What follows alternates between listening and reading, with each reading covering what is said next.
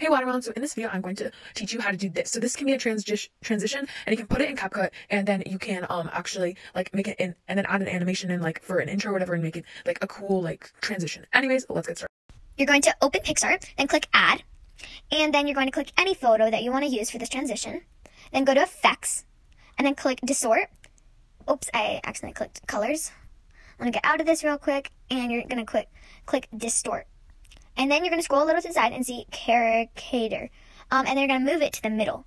So it looks like this. I know it looks weird, but once you add an animation after that, it'll be really cool and be like going in. So, yes. So I've seen this in a lot of intros and I want to know how. And I think this might be a way. So you see it, it's like kind of in the middle, so like I move it in the middle.